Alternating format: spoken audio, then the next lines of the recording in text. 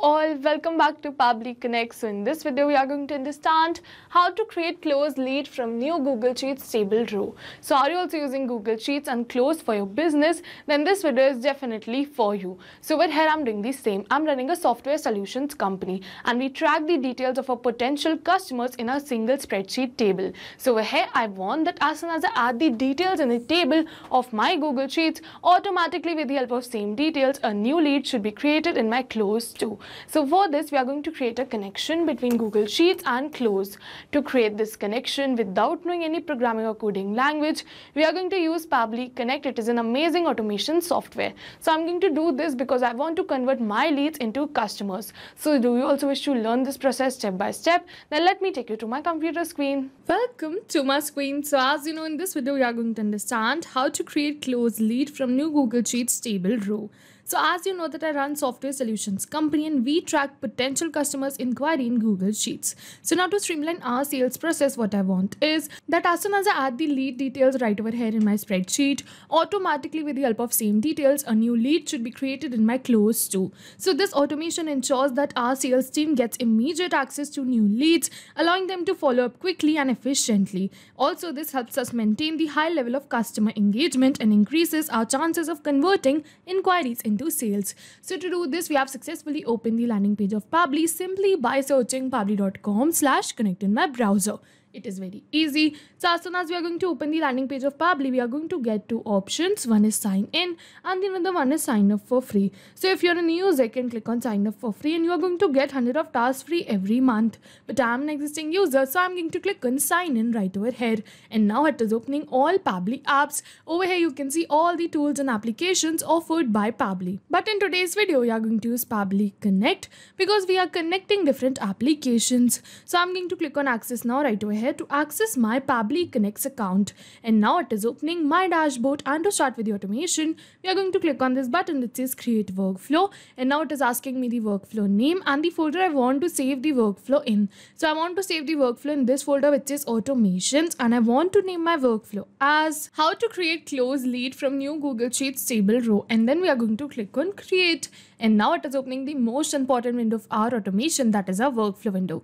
This is the most important window because we have trigger and action in this. Trigger means when this happens and action means do this. So by this you can understand that the trigger is the commander for the workflow and actions follow the commands. And as you know that we can have only a single commander but multiple followers. So here we can have only a single trigger but multiple actions following the commands of our trigger. So this means that the trigger commands the workflow and the actions are response towards that command. So now we are going to select our trigger application which is Google Sheets because I want that as soon as a new row is updated in my Google Sheets, automatically my workflow should be triggered. So we are going to search for it and then we are going to select it, and now for the trigger event we are going to select it as new or updated spreadsheet row, and now it is giving me a webhook URL. So we are going to use this webhook URL in order to create a connection between our Google Sheets account and our Pabbly's workflow. So first I'm going to copy this webhook URL and then we are going to open our Google Sheets account, and now we are going to go on extensions and then add-ons, and then we are going to go and get add-ons, and now we are going to add extension right over here. So for that we are going to search for Pabbly Connect webhooks. So I'm going to search for it and as you can see the same, so we are going to open it, and now you can see that I've already installed this extension. If you haven't installed this, you are going to get the option of install right over here, and as soon as we are going to add this, we are going to refresh the page. It is really important to refresh the page, and as soon as we are going to refresh the page, you can see Pabbly Connect webhooks appeared right over here under extensions. So now we are going to go on initial setup, and as soon as we are going to open the initial setup, you can see that it is asking me to select the sheet, webhook URL and the trigger column. So as you know, the name of my sheet is lead, so I've selected the same right over here. For the webhook URL, we are going to paste the URL we copied from our workflow, and now it is asking me for the trigger column. So over here you can see that it is saying the trigger column will be your final data column. So our final data column is E in this case, so I'm going to enter it as E. You have to enter your final data column in which you have the details. So now we are going to click on submit, and as soon as we are going to click on submit, you can see setup configured successfully. So this means that we have successfully created a connection between our Google Sheets account and our Pabbly's workflow. And now it is saying waiting for a webhook response, and in the notes it is saying do a test submission /record. So in order to capture this webhook response, we have to do a test submission. So this means that we have to add the details right over here first. So to do this, we are going to go on extensions first, and then we are going to go on Pabbly Connect webhooks, and over here you can see send on event. So we are going to switch on this button so so that as soon as a new event occurs in our spreadsheet, automatically the details should be sent to our workflow. So as soon as I'm going to switch this on, you can see a tick mark right over here. So now after switching on this button, we are going to do the test submission. So for the first name, I'm going to keep it as demo. For the last name, we are going to keep it as user. For the company, I'm going to keep it as Pabbly Connect. So I'm going to enter it right over here. And then for the email, we are going to keep it as demo@pabblytudes.com. So I'm going to enter it. Then for the phone number, I'm going to enter a dummy phone number, and as soon as we are going to enter the phone number like this, so as you can see that we have successfully entered the phone number, and as soon as we are going to enter these details automatically, these details have been sent to my workflow. So I'm going to open my workflow and check for the response of these details only. So I'm going to open my workflow, and yes, you can see that we have received a new response. Over here you can see all the same details: the first name, the last name, the phone number, the email, and the company that we entered. And over here you can also see the spreadsheet name and the sheet name. So yes, with this we have successfully completed our trigger step, and now we are going to move on to our action step. And for our action application, I'm going to select close right over here, because we are going to create a lead in my close account as soon as the new lead details are added in my spreadsheet. So I'm going to search for it, and then we are going to select it. And now for the action event, we are going to select it as create lead. Over here you can see the same, so we are going to select it, and then we are going to click on connect. And as you can see, over here it is asking me to add a new connection or select the existing connection. So if you have already connected your close account with your Pabbly's workflow, you can click on select existing connection and then save. But if you haven't, you have to follow me. Click on add a new connection, and now it is asking me for the API key and the password. So to get this, we are going to read the help text, and it is saying enter your API key, leave the password field blank. If you want, log into your close account. You can get the API key from settings and then API keys. So I'm going to open my close account, and then from here we are going to go on settings. So as you can see that I've already logged in my account, and it is really important to log in your accounts before starting with the automation. It makes the procedure easy. So now from the left sidebar, we are going to go on settings, and now we are going to scroll from the left sidebar. You can see developers, so we are going to go on this, and now after opening the developer, you can see the two API keys that I've already created. So I'm going to create a new. For that, we are going to click on new API key, and now it is asking me for the key name. So I'm going to keep it as lead right over here, and now after entering this, we are going to click on create API key, and as you can see that this is the API key we wished for. So we are going to copy this API key, and then we are going to paste this same API key right over here in our workflow. And now it is asking me for the password. So if you want, you can definitely enter it, but this is not the required field, so I'm going to leave it as blank, and then we are going to click on save. And as soon as we are going to click on save, you can see that we have successfully connected our close account with our Pabbly's workflow.